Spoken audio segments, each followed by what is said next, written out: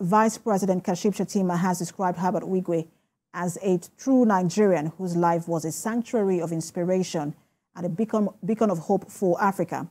VP Shettima was among the dignitaries and diplomats who graced the Day 3 of the Nights of Tribute. Lawakon reports.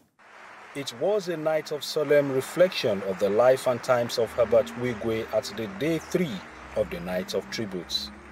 The Vice President of Nigeria, governors, public office holders, businessmen, diplomats and family members were filled with memories of emotional moments. Vice President Kashim Shettima, who admitted that Herbert Wigwe lived a fulfilled life, described him as a true Nigerian who was a sanctuary of inspiration and a beacon of hope for Africa. Once upon a time, Herbert Wigwe, alongside his co-traveler, Ike Imokwade, embarked on a journey that changed the course of the banking industry in Nigeria. They took a leap of faith to build an empire that now stands at the pinnacle of our industry. I consider myself fortunate to have shared a life in the banking industry with them.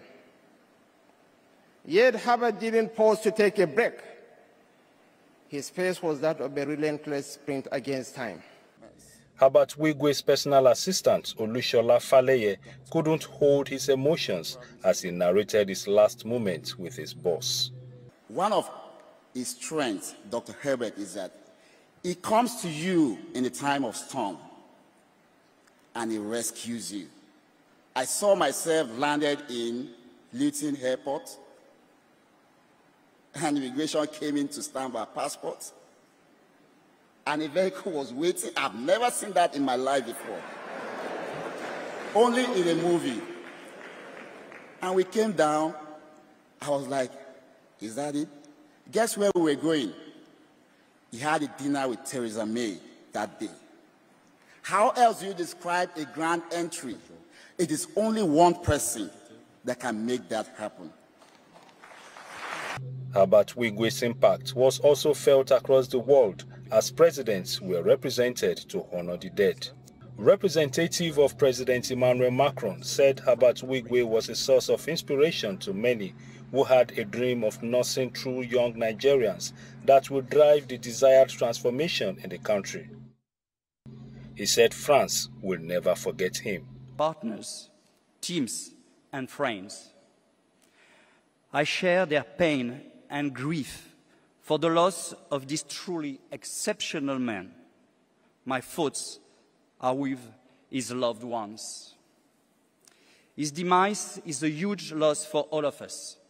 Here in Nigeria, his beloved country, for which he had so many dreams, but also throughout the African continent that he loved so much and for which he had so much ambition. He was truly an inspiration to all of us. Others said Herbert Wigwe's legacy will never die as his seeds are already germinating across the globe. Herbert Wigwe, his wife and his son were among the 6 passengers on a helicopter that crashed in the U.S. early on Saturday night of February 2024. Ola Awakon, TVC News, Lagos.